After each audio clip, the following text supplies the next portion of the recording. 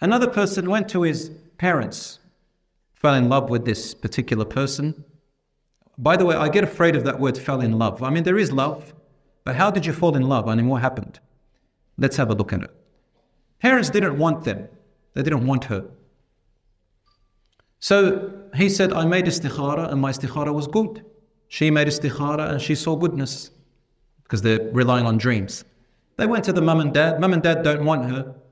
They said, hold on, son, let us make an istikhara.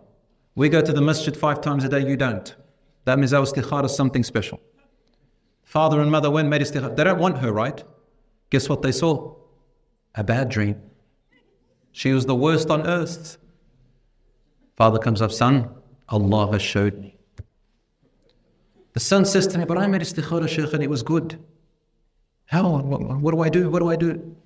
I said, none of you are correct.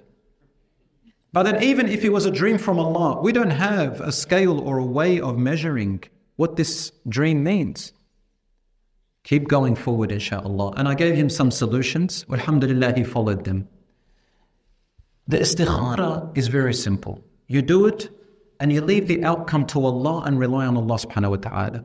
Then what happens is either doors open and you start getting there, or doors closed, and obstacle after obstacle, they get worse and worse and worse until you get to a point where you can no longer go forward.